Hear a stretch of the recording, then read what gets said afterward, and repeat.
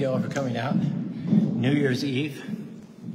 Tomorrow will be 2024. This is our email address for comments, correspondence, and feedback. Our website also there for more information.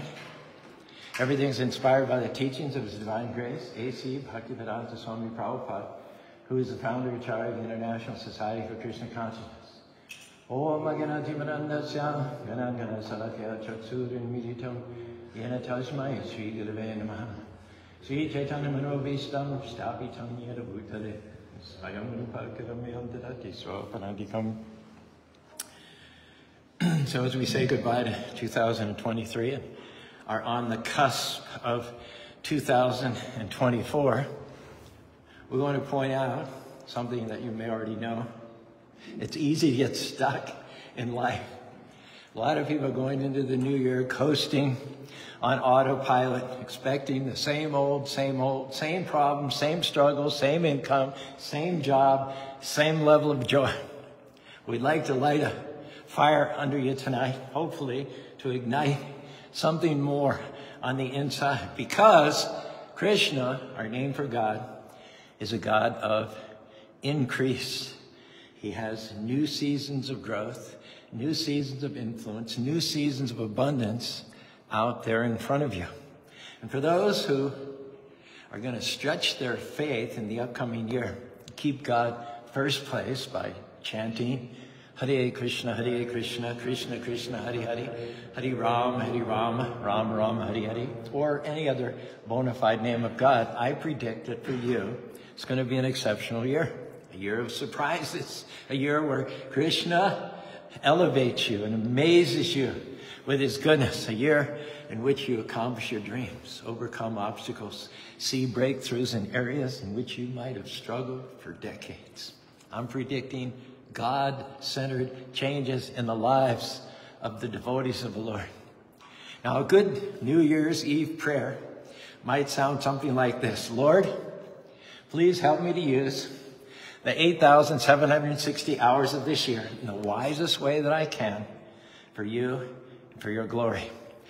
Give me enough happiness to make me sweet, enough trials to keep me strong, enough sorrow to keep me human, enough hope to keep me happy, enough failure to keep me humble, enough success to keep me eager, enough friends to give me comfort, enough wealth to meet my needs, enough enthusiasm to make me look forward to tomorrow, and enough determination to make each day better than the day before.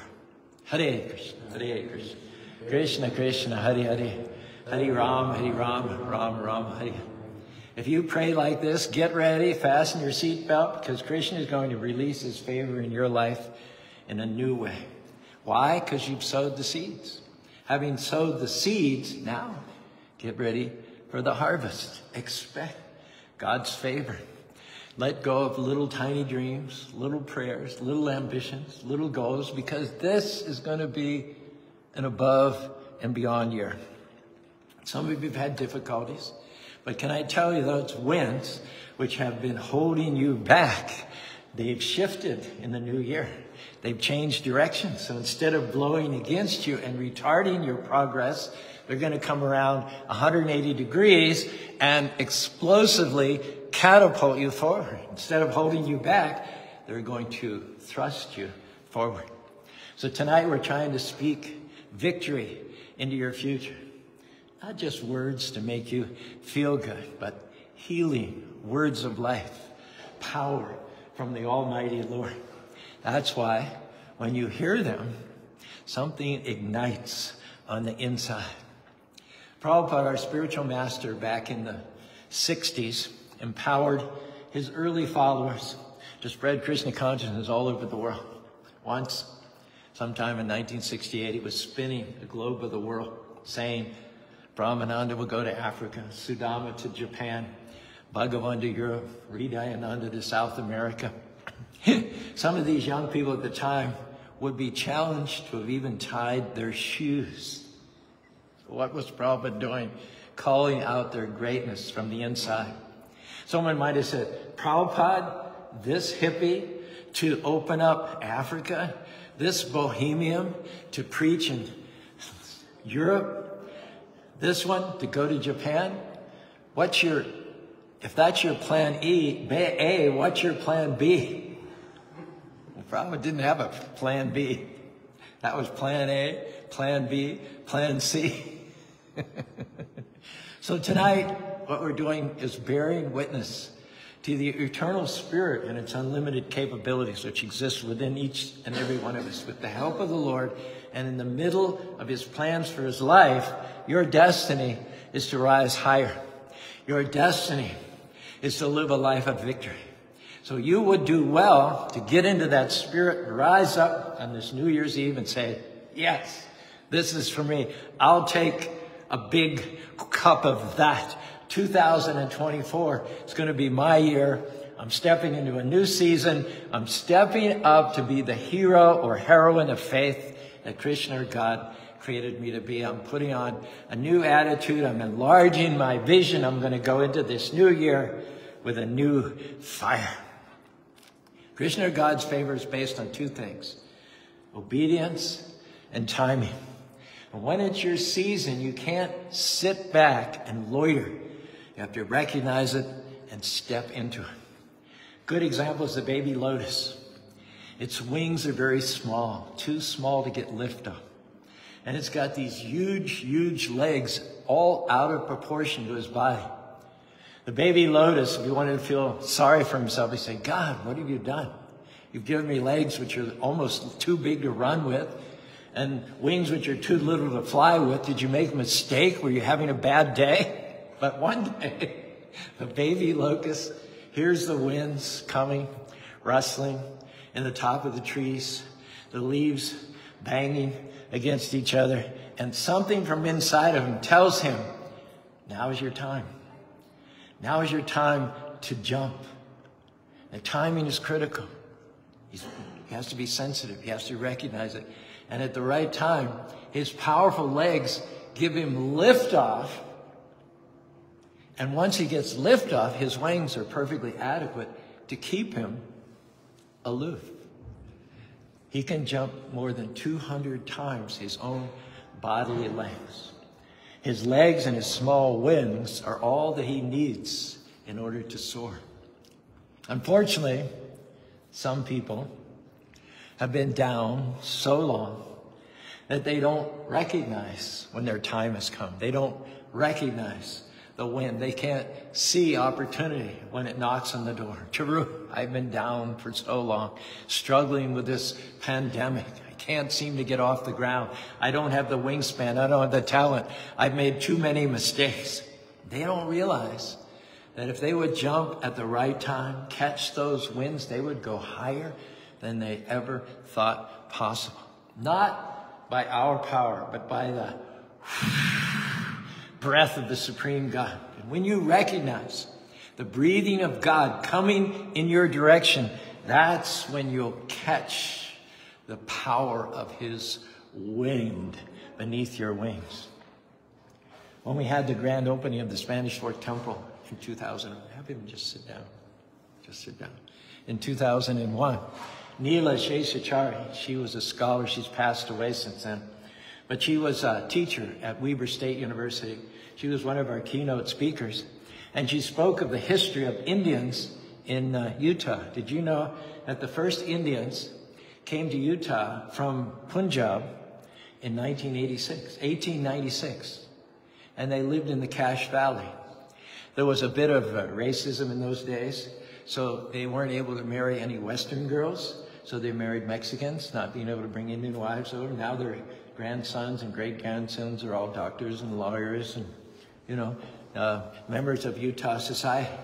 So there was actually a book called Asians in India, and she'd written the chapter called Asians in Utah, and she'd written the chapter called Indians in Utah. Okay. So for 100 years, there have been Indians in the state of Utah, but they had no place to worship. They had no temple they could call their own. So I saw, here's an opportunity. Bobby and I had seen that we had the opportunity to open the first Indian-based Hindu temple in the state of Utah. So we struck while the iron was hot. We launched ourselves with our ungainly legs And some or other raised the funds with our small wings and small ability, and this temple opened in 2001. And surely enough, the Ganesh temple, second Hindu temple, opened just 2 years later in 2004.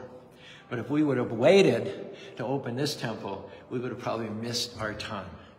After the Ganesh temple, it would have been very, very difficult to get the momentum and the fundraising to raise this temple. So this temple existing in as unlikely a place as in the middle of Mormon, Utah, is an example of timing.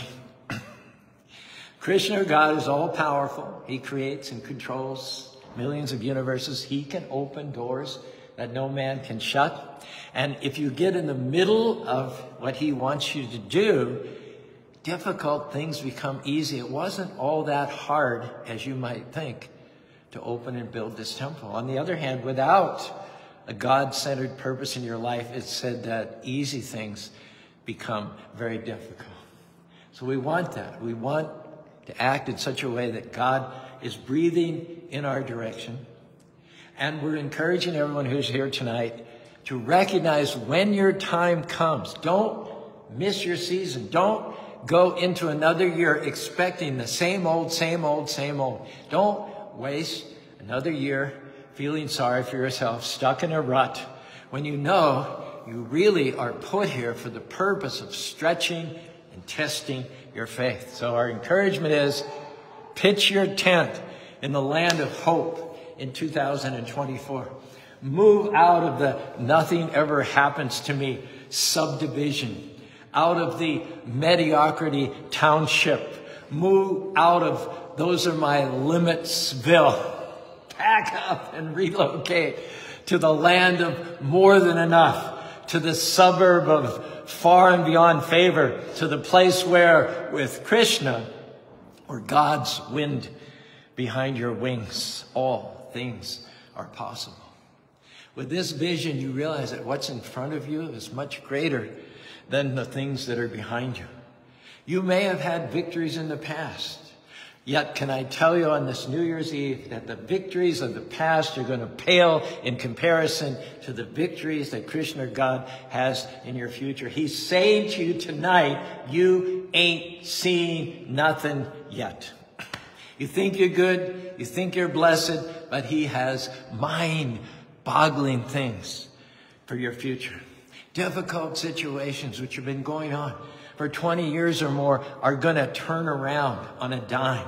By this time tomorrow, you could be out of debt. By this time tomorrow, your child could come home. By this time tomorrow, the doctors could pronounce you cured. You could meet the person of your dreams. By this time tomorrow, Krishna, God has blessings with your name on them that he's kept ready for you. But the question is, are you going into 2024 with the readiness and the willingness to receive them? Are you expecting God's favor? Do you believe that 2024 is going to be your year?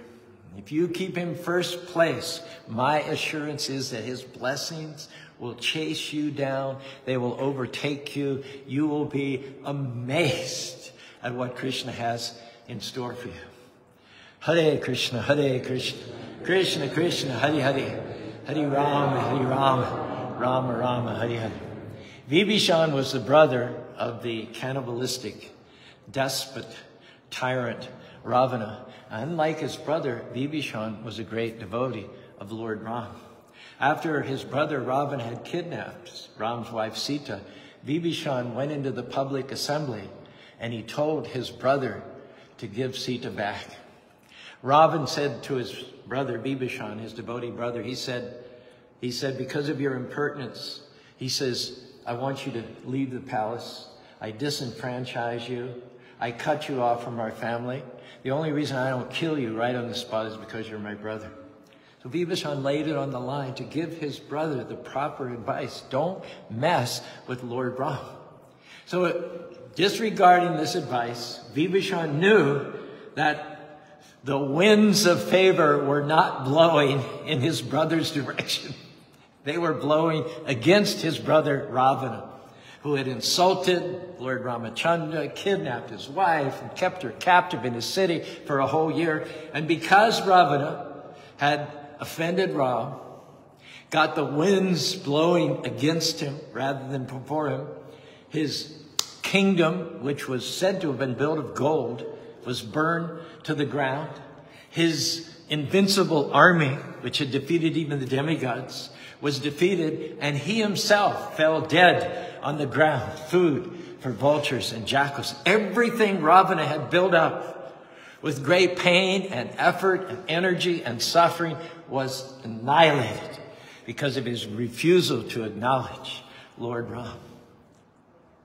So Vibhishan knew that when you offend Lord Ram and Ram wants to kill you, no one can protect you. But when you honor Ram and Ram wants to protect you, nobody can kill you. Therefore, Vibhishan was not at all surprised to see his brother lying dead on the battlefield. Vibhishan was, however, stunned that because of his simple faith and standing up to his brother at risk of his life, Ram handed over the whole kingdom to Vibhishan. Vibhishan had no idea of the tremendous favor that he'd stored up because of his faith in Ram. Ram is, among other things, the god of surprises. It wasn't fair that Ravana worked and slaved and fought and got the kingdom and then he got killed. It wasn't fair that Vibhishan, just for a simple act of faith, got ascended, got handed over the kingdom. It wasn't fair, but here's our takeaway today. Favor is not fair. You understand? Favor is not about fairness. Never was, never will be. God is a God of surprises. So don't ever rule out the unexpected in your life. When you're in the middle of what God wants you to do, don't ever rule out surprises. One good break, one phone call, one meeting with the right person, everything can change. Because you've been faithful, you've chanted the holy names of the Lord, Krishna can take you from the back to the front. Because of your faith, Krishna suddenly takes you from the bottom to the top. Because you've been chanting the holy names of the Lord takes you from the pit to the palace, to favor, influence, health, and abundance. I don't know about you, but on the cusp of this new year, I'm feeling an excitement in my spirit. I think Krishna has things lined up in the next 12 months that are beyond the stretch of our imaginations. Hare Krishna, Krishna Krishna, Hare Hare, Hare Ram, Rama Rama, Hare. I'll tell you one little tidbit. I sent out a constant contact newsletter a few days ago to 20,000 people on our mailing list. I told them we have a 20% discount going until New Year's Eve. For all products, tickets, colors, admissions, meals, t-shirts, and the Festival of Colors. Act right now before it expires. So we've still got a few more hours to midnight, but in the last few days we sold $3,000 worth of tickets for the Festival of Colors, which not even going to happen for another 90 days. So if that's a sign, it's going to be a good year. It's going to be an above year. Like I'm thinking 20,000 people. Prabhupada says here, one should not be impatient in discharging devotional service, but should take instructions from the spiritual master and execute them with patience, depending on the mercy of Krishna and Guru. The successful execution of Krishna conscious activities requires both patience and confidence. What is meant by confidence? The devotee thinks Krishna will surely protect me and give me help in order to achieve success. If you've been faithful, even when it's taking longer than you thought, even when it's more difficult than you'd imagined, but you've been keeping a good attitude, being good to people, even when people haven't been good to you, you've been chanting, even in the midst of all kinds of upheavals in your life, I think you should start feeling excited now. Because Krishna, based on the seeds that you planted, has got mind-blowing things out in front of you. You may be planting ordinary, but Krishna is planting extraordinary. You may be thinking natural, but we serve a supernatural God. Some of you may be thinking, well, if I can just survive 2024, but Krishna is thinking, thrive, thrive, thrive. Get your hopes up. Be a person after God's own heart. One devotee declared, surely, not maybe, perhaps, could be, possibly. This is confidence. Confidence. I've served God, and I have the confidence that because of the seeds that I've sowed, surely goodness and righteousness will follow me all the days of my life. In the Bhagavad Gita, mat chita sarvadurgani mat prasharam tarishati atached tamahankaram na sotashi vyankshari. Krishna says to Arjuna, if you become conscious of me, by my grace you will pass over all the obstacles of conditioned life. If, however, you do not work in such God-centered consciousness, but act through false ego, then you will be lost. The choice is there on this New Year's Eve. If you want to make a New Year's resolution, let my steps be guided by the light of God's instructions from within my heart. Elsewhere in the Srimad Bhagavatam 11th canto, it's written, there is no higher possible gain for embodied souls in this age than to surrender fully to the holy name of the Lord, putting all their hope and faith in the chanting of Hare Krishna, Krishna Krishna, Hare Hare, Hare Rama, Rama Rama, Hare Hare. This is a quote I ran across. I think you'll agree with me. It's very beautiful. I don't know who said it, but here it goes. Hope is the ability to hear the music of the future. Faith is the ability to dance to it today. And you can't have faith without hope. Fact is, the day that you quit being excited about your future, that's the day you stop living. Would you agree with me that too many people are breathing, but they're not alive? They're existing, but they're not living. This was once written on a tombstone. Here lies Zeke Carter. He died at 45, but he was buried at 75. But what happened? He stopped dreaming. He quit expecting. Maybe we can bring a few people back to life here this afternoon.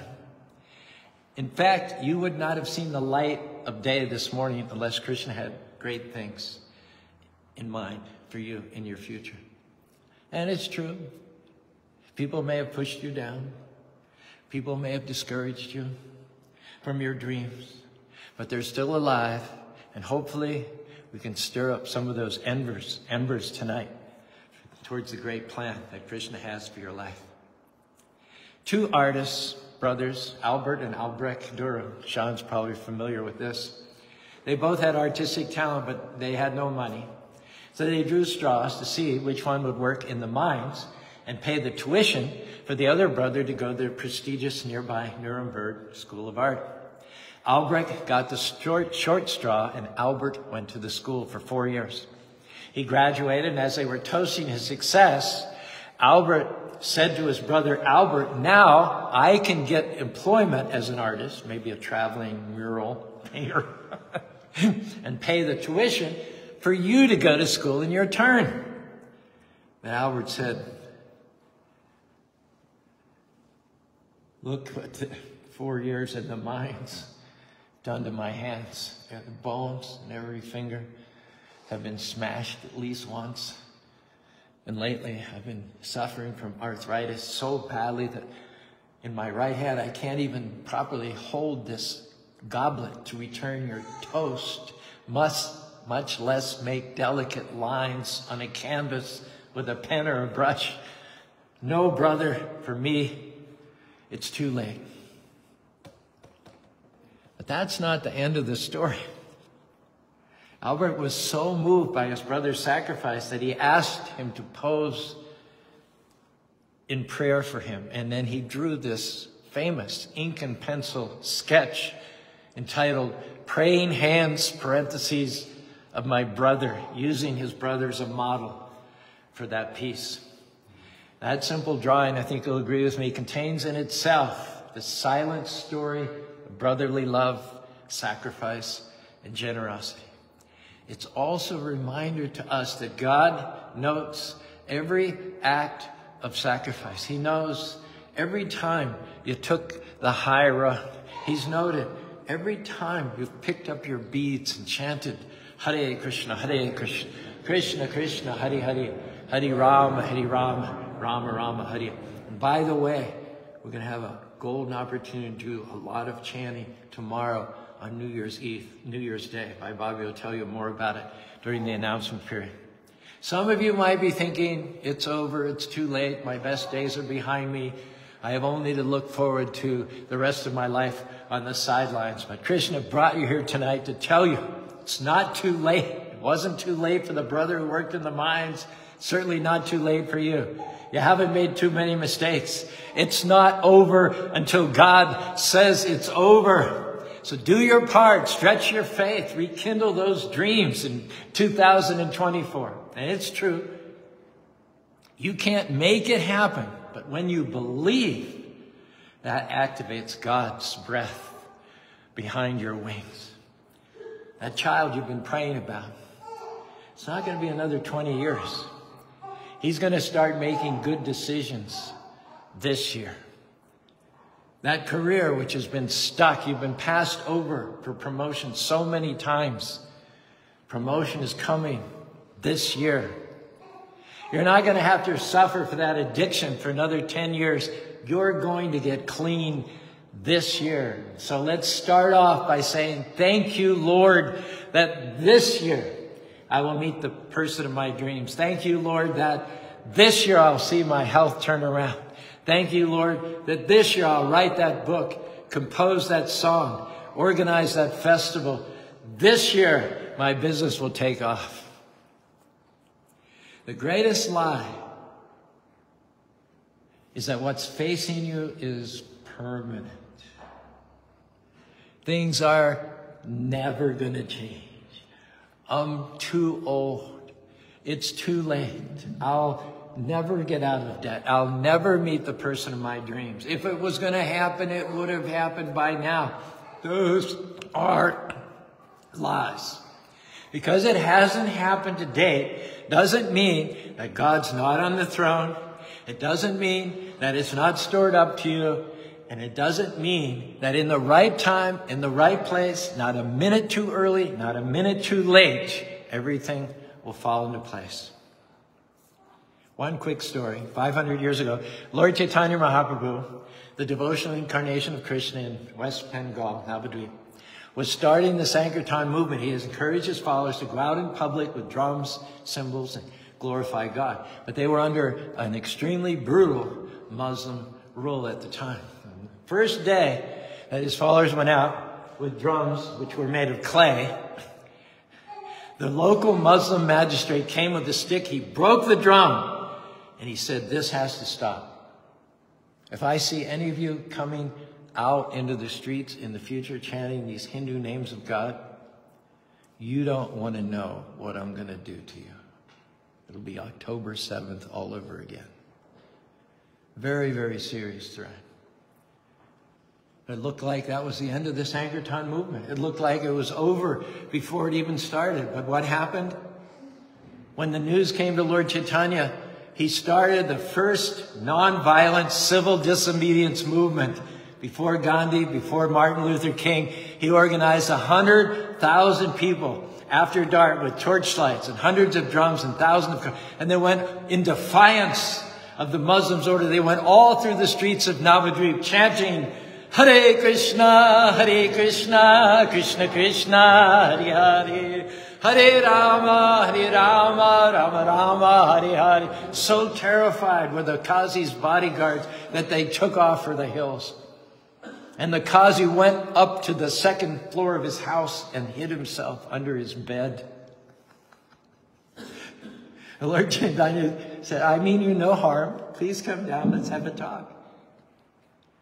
To the very day that the Sankirtan movement started and seemed to have been nipped in the bud, killed in its infancy, that very evening, the Qazi told Lord Chaitanya Mahaprabhu, not only will I never oppose your Sankirtan movement, but all of my future generations, my sons, my grandsons, they will all be favored.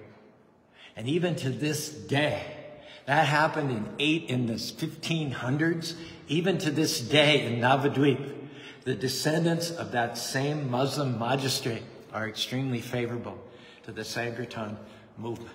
So what looked like it was the end was really the beginning. That very evening, the Qazi retracted his order and promised not only not to persecute, but he promised imperial protection to the Hare Krishna chanters for generations to come.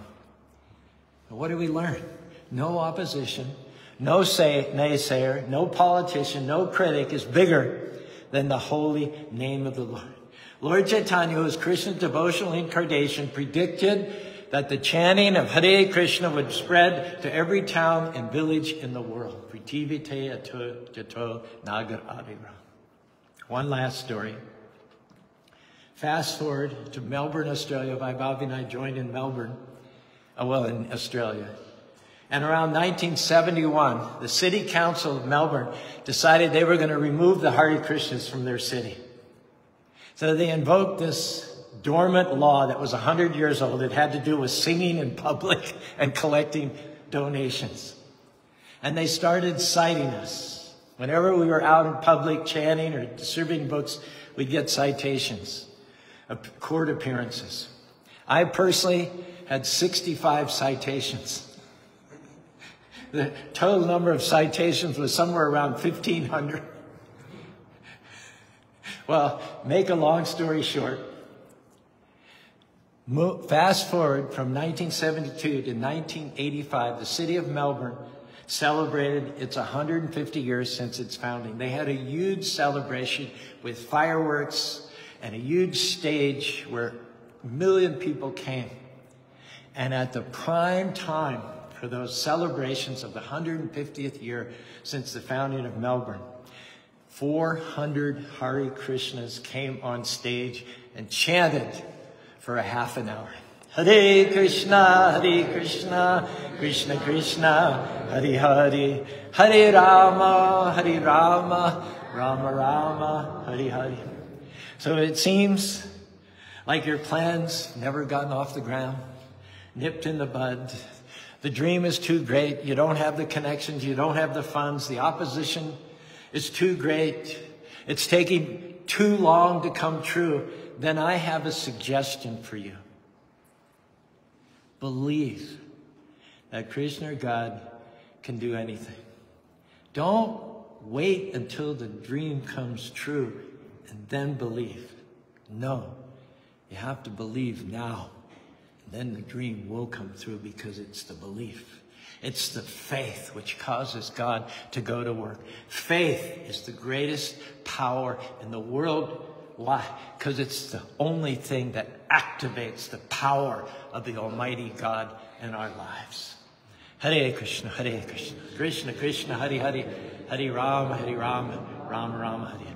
Believe it and then see. And we're asking you today to get your hopes up. Start celebrating on this New Year's Eve what Krishna is about to do in partnership with his devotees.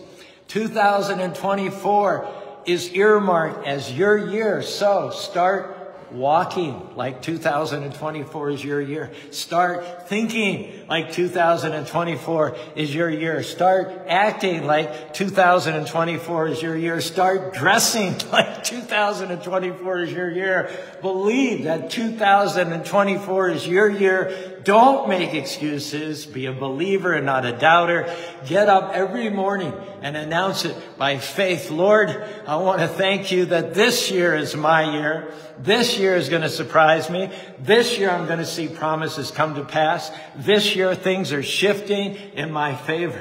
If you'll activate Krishna or God's power in this way, I believe you have ahead of you, a year of abundance, a year of joy, a year of health, a year of victory. I believe this New Year's weekend will be the prelude to an above and beyond future, an exceptional life this time around. And next life, you'll go back to home, back to God. If any of that sounds good to you, just raise your hands with me. Let's all say it together. Hare Krishna, Hare Krishna, Krishna Krishna, Hare Hare, Hare Rama, Hare Rama, Rama Rama, Hare Hare. Thank you all for your kind attention. You're a great, great audience.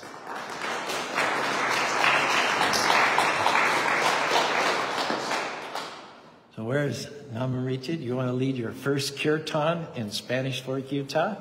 All right. You're welcome to stand up, and we'll have arti and some chanting of the Hare Krishna mantra. Can I put this here?